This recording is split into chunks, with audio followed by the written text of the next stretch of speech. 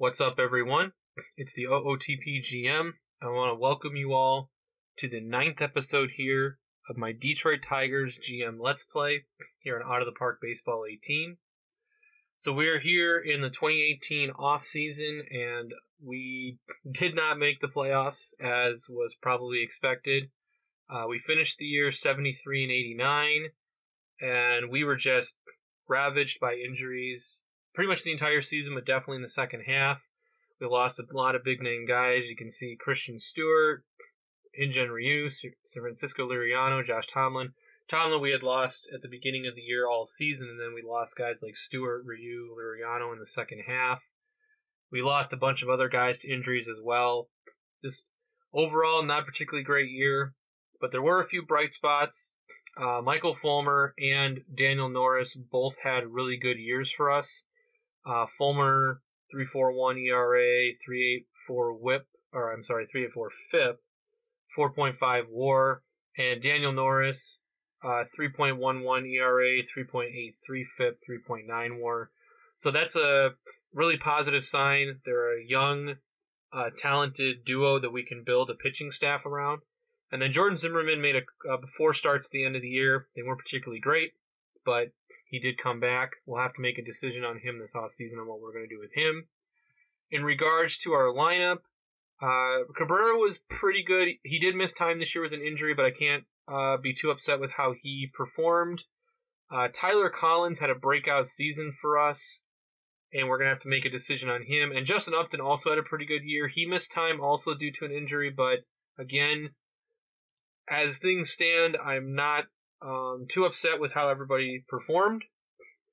And so, overall, disappointing we didn't make the playoffs, but there are some bright spots to take out of how the season went. So, to give you guys a playoff recap, the Los Angeles Dodgers ended up winning the World Series. That is the second consecutive World Series they have won. They were down 3-1 to the Oakland Athletics and ended up winning the World Series by winning the last 3 games, coming back from a 3-1 deficit. So they could be the beginning of a dynasty, perhaps. But we're in the rebuilding process now at this point, so we might be able to avoid them a little bit and just kind of let them do their thing, and then we'll do our thing. So there is one thing before we get into full-blown off-season mode here. There is one thing I wanted to show you guys. So one thing that I did off screen is I completely gutted our personnel department and hired a whole new staff. Obviously, Osmus and Avila are still on their contracts. I haven't made a decision on what I'm going to do with Osmus. I want to see what happens. I actually think winning 73 games with all the injuries and everything we suffered is admirable, so I'm not ready to fire him or get rid of him yet, but we'll have to make a decision on him soon. But I hired Ryan Sandberg to be our new bench coach. Gene Lamont, who was our bench coach, retired. And the reason I hired Ryan Sandberg is because of this. He is excellent when it comes to the development influence, and he has a good relationship with the players. Doesn't have a great relationship with some of the pitchers, but some of these guys aren't going to be on our team next year, so I'm not too concerned about that. So we brought Ryan Sandberg in. The other reason I hired Sandberg is because if we decide to move on from Osmus, Sandberg is the logical choice to be the next manager. I hired a new pitching coach and a new hitting coach. Josh Miller, I hired him because he's a ground baller coach, and a lot of our pitchers are ground ball type pitchers. So you want to have a pitching coach that corresponds to the most type of pitchers that you have. I hired Bill Mueller. I think that's how it's pronounced. I don't really have any large group of players that subscribe to a specific type, because for hitting coaches you have power, neutral, patience, and contact. I don't have a large group of players that subscribes to one of those, so I just hired Mueller because I've had him in the past and he's turned out to be a pretty good hitting coach, so that's why I brought him in. Theo Epstein is my new scouting director. Now, for those of you that are confused, Theo Epstein is the president of baseball operations for the Cubs in real life. In this game, however, president of operations type people like Epstein and Billy Bean, they're not recognized that way. So since they've been general managers in the past, you can hire them to be your general manager or your scouting director. And in my opinion, Epstein is potentially the best scout you can have in this game. I mean, if you look at his ratings, It's just incredible. And if we're going to be going through the rebuilding process, you want to have a really good scout. So that's why I hired him. And lastly, we hired this Japanese doctor to be our new team trainer. And I did this because he is really amazing when it comes to prevention. And with as many injuries as we suffered, I want to have a doctor who is really good at preventing them. He's not as great at healing, but he's very, very good at preventing them, and that is why I hired him. So now that we've got that out of the way, I want to talk a little bit about what we're going to be doing with the team this offseason. We're going into full-blown rebuild mode here. And while we have some young guys that we're going to be able to build around, we're going to have some tough decisions to make with veterans and other guys. So if we go into the salary arbitration screen, obviously some of these guys are going to get re-signed. We'll get to those in a minute. But guys, we are not going to bring back. Hutchison spent most of his year in AAA. We are not going to bring him back. Unfortunately, that trade did not work out for us, but it is what it is. You take chances. Sometimes they don't work out. Same thing with this Brett Wallace. He was only brought up because we had an injury to Miguel Cabrera, but he was not very good when we called him up. He batted like 150 in the majors. So we're going to withdraw an offer to him. And then some of these other relievers we'll have to make a decision on later, but those two guys for sure we're not bringing back. In regards to these arbitration guys, Fulmer obviously we're bringing back. He's the ace of our staff at this point. And he wants a long-term deal. Now I am perfectly comfortable giving him one because he's only 25. An 8-year deal is fine with me to give him that. I am going to add team options onto this. I'm going to add 2 team options to the end of this to make it a little bit more team friendly just in case for whatever reason he starts to struggle, but I don't anticipate that happening. And one thing that I like to do is I like to add a little bit to these team options so I can redistribute it elsewhere. So we added $4 million. I'm going to take $2 million away from here, and I'm going to take $2 million away from here, so it helps to soften the blow a little bit in terms of an extension like this. So I'm going to ask for his response. He seems to like that. So it looks like we're going to get Michael Fulmer back. Daniel Norris, we obviously want to re-sign him. He's not looking for a long-term deal, but I will offer him $5 million to come back, and he likes that, so we will do that. We're not bringing back Hutchinson. Kyle Ryan is a guy who, while he would be relatively inexpensive, he hasn't pitched very well for us the last 2 seasons. And I feel like there could be better relievers out in the market, and we have young pitchers coming up through our system. So I'm not going to bring back Kyle Ryan. Alex Wilson has been pretty good the last couple of years. He's only a 1-star player, but his ratings don't say so, but he's been a really good pitcher for us the last couple of years. I mean, if you look, 2.96 ERA, 3.82, 3.33. So his ratings have been, or his performance has been pretty good despite his ratings. Now, I don't love the fact that he's an unmotivated player, but I am going to re-sign him only because he does provide some value, and we could always trade him or move on from him if we need to. But I like what he's given us despite his ratings not being there. So I'm going to offer him 1.81850 here. 1.85 million. He thinks that's fair. Vasquez, we're going to re-sign. He had a decent year as our catcher, but I want him to compete with Max Pentecost for the starting catching spot. So he's asking for 1.6. I'm going to offer him 1.5 instead. He likes that. Obviously, like I said, we're not bringing back Brett Wallace. Matt Davidson is a guy, like I said, we picked him up off of waivers. And he actually had a somewhat decent season for us this year, and he provides value for us. And he's not going to be that expensive, so I'm going to bring Davidson back. He's only asking for $850,000, and I can probably get him for less than I'm going to offer him $900,000, and he's okay with that. Mikey Matuk, he spent part of the season in the minors, and he doesn't provide much value other than being a good defensive outfielder, but I don't like how much his ratings have dipped, and I don't like his hitting rating, so I am not going to bring him back. Even though he's inexpensive, I'm not going to bring him back. Collins we need to re-sign because he had a breakout season for us this year, and he's a young outfielder. I think we can build around a little bit. And he's only looking for 1 year, so we can kind of take it 1 year at a time for his remaining arbitration years. So I'm going to offer him $4 million, and he seems to like that. Now, in terms of the compensation free agents, I'm not going to offer any qualifying offers to any of these guys because they're not worth $15 million. Ryu, I'm not going to re-sign. And Tomlin, I'm not going to re-sign. They were, bad breaks with injuries, and they're not worth my time. Romine and Espinoza are essentially the same player, but Romine provides more value to us at this point because he hit a lot better in the time that we gave him. So I'm going to re-sign Romine because he provides value for us. Now, he wants a 2-year deal, and I don't want to guarantee him 2 years, so I'm going to do a team option. I'm perfectly fine doing 1.6 for both years. So we're going to do that. That way we don't have to guarantee him that second year if we don't want to. And Justin Wilson had a decent year as our closer. I'm comfortable re-signing him for 1 more year. Now, he wants a big long-term deal, $17 million per year.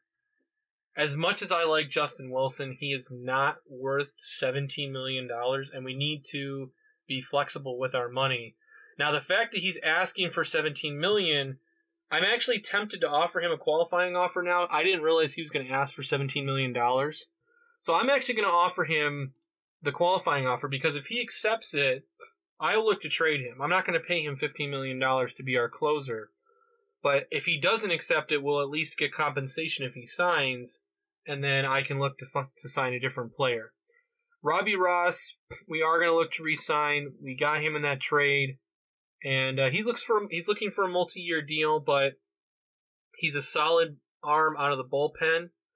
And I'm going to tweak these numbers a little bit. I'm going to move this down by 1 million, this up by 1 million, make this a team option, and I'm going to do this. And he's fine with that. So we'll bring back a lot of these different guys. That's what we're going to do with our free agents. And I'm going to go ahead, I'm going to move forward here until the arbitration hearings. And here's the playoffs. As you can see what happened during the playoffs here. And we'll see how many of these guys, it looks like most of them are going to accept our offers. And yeah, so Romine, Alex Wilson, Matt Davidson, Vasquez, Ross, Fulmer signs. Fans are excited about that. Norris, Collins, and all those guys signed back. And then I want to go through the awards real quick while it's on my mind. So we'll start here. Gold Glove, we didn't win. Christian Vasquez won a Gold Glove for us, which was our only Gold Glove, but that's nice to see that we got him partially because he's a really good defensive catcher.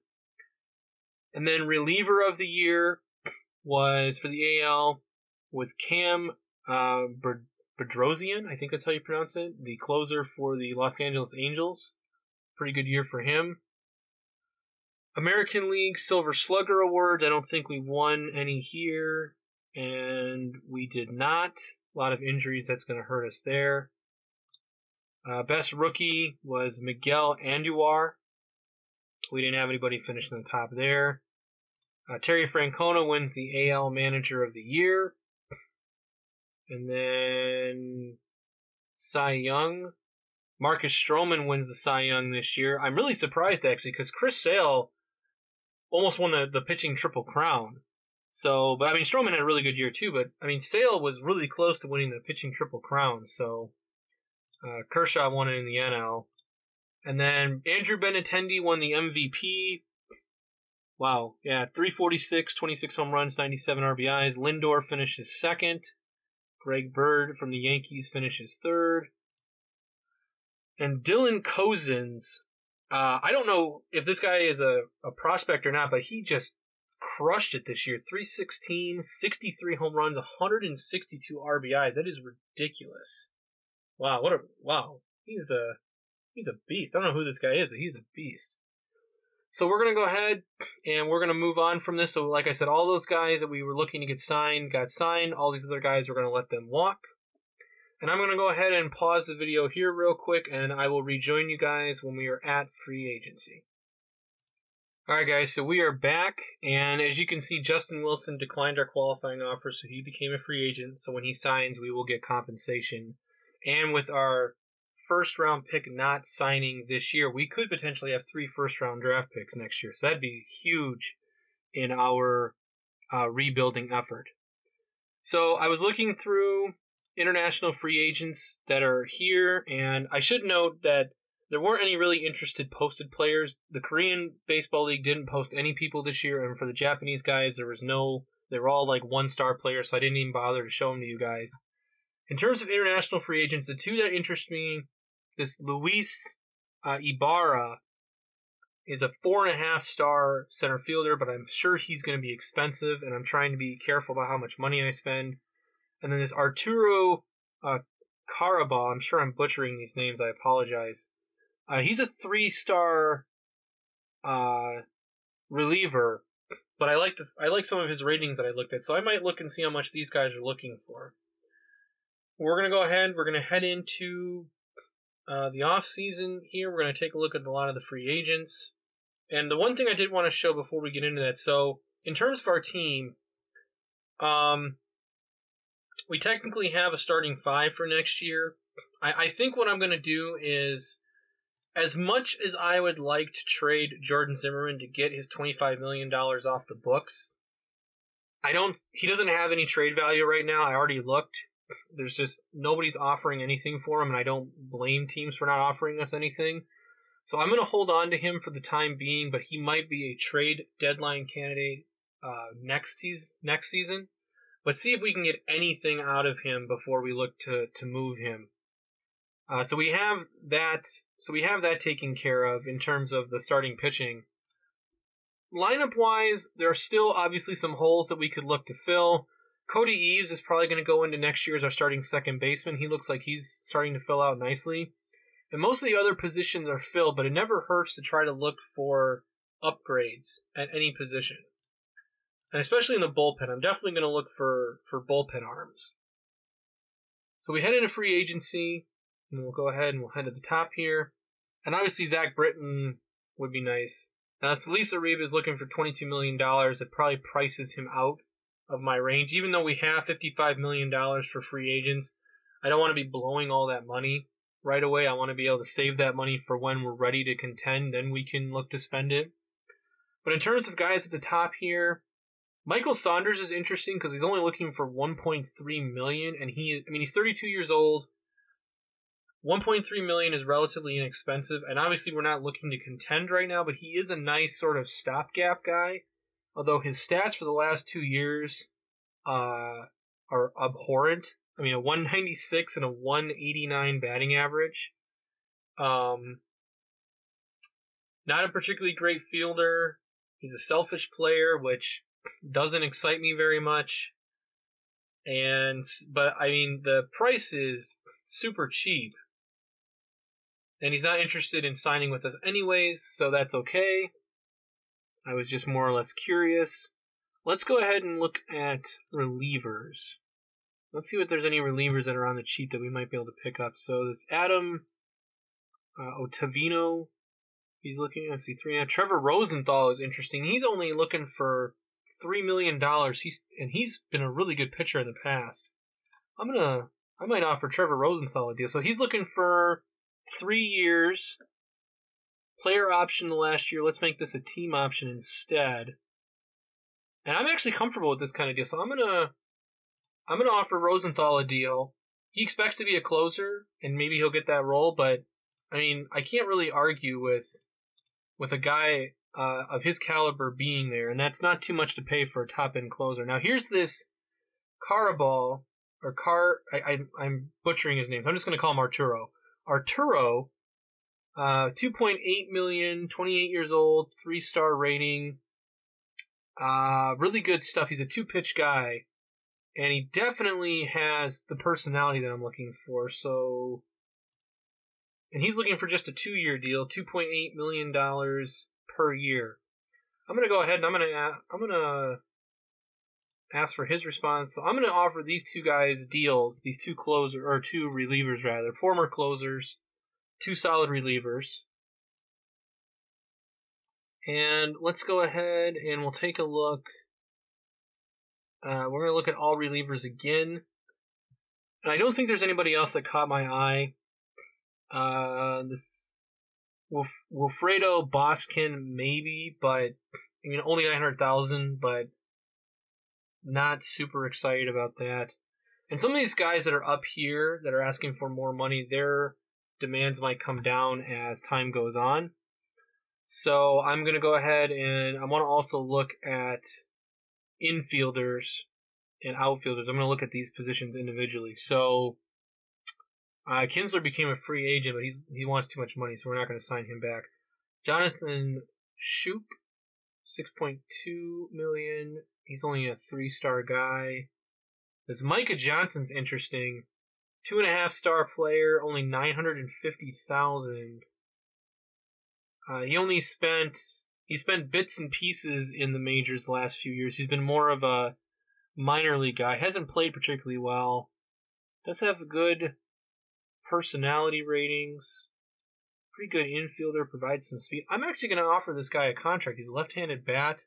Never hurts to have a little bit of extra competition, so I'm going to offer him a deal. He's still a young guy, only 27 years old. $950,000 is fine with me. So we'll go ahead and offer him a contract. And then the only other thing I want to look at is outfielders. We pretty much have most of our outfield positions set with Stewart and Upton and Collins. The problem is all three of those guys are left fielders per se, so it'd be nice to get somebody else. Now Blackman would be a nice signing, but I mean $11 million, we do have a lot of money, but he's an older player, and like I said, we're still in the rebuilding process, so I don't really want to be giving tons of money away to veterans.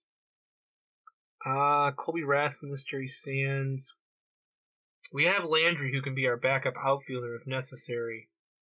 So I'm going to hold off on offering any more deals. We can always revisit this stuff. Like Jose Bautista, if his price comes down, I might be willing to give him a 1-year deal just to have a body, in the outfield for us. So, all right, I'm going to go ahead and I'm going to pause here, and then I'm going to keep the off-season episodes shorter. The only other thing that I'm going to do in this episode is I'm going to show you guys who I'm going to vote for the Hall of Fame. And then I will pick up with you guys later in the off season. I'll probably pick up at the Rule 5 draft. I'll give you guys an update on what's happened, and then we'll just kind of cruise through there. If there's any trades that I decide to make, I'll also let you guys know about that.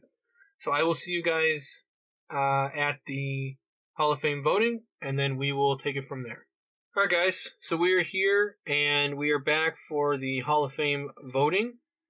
And I'm going to go ahead and show you guys who I'm going to vote for at the ballot. I took a quick look.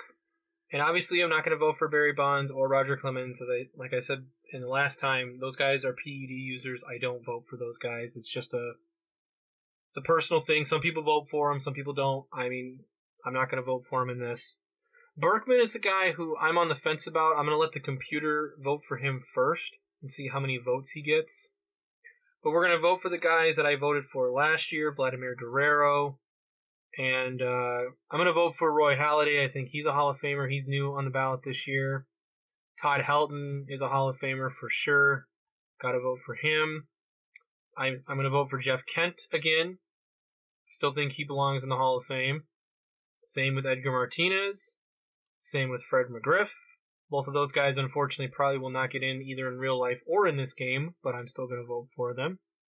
Mike Mussina, I'm going to vote for him. Roy Oswalt's a guy I'm kind of on the fence about, but I want to see how the computer handles him first. Mariano Rivera, obviously, that's a no-brainer. Curt Schilling, vote for him. And then I had to make kind of a tough decision for the rest of the players here, but the only other guy, in my opinion, he'll probably get on his own, but I'm still voting for guys that I feel deserve it in terms of this ballot, and that's Jim Thome. He probably would have gotten in on his own anyways, but there's other guys on here that have a ton of time left, and I want to vote for the guys that I feel deserve it. So This is my 10-player ballot, and most of the time you're not going to see me putting 10 players on a ballot, but with this early on in the game, there's always a ton of really worthy players. I have a Houston Astros save that I'm in the year like 2041. I'm typically only voting for 2 to 3 guys on each ballot when you get that far into the game, but right now, 10 guys. I'm going to go ahead and submit that ballot. All right. And I'm going to go ahead and I'm going to cut the episode off here. So this will be the end of part 1 of the 2018 off season. And the next episode will pick up at the Rule 5 draft. That's where I'm going to start the next episode. We'll do the Rule 5 draft and if there's any other moves I'm going to make in terms of whether it's free agent signings or if there's going to be trades that I might decide to make, I will let you guys know on that. But for now, I just want to say thanks again for watching. Feel free to like and subscribe. Comments and feedback are always welcome. And I will see you guys for part 2 of the 2018 offseason.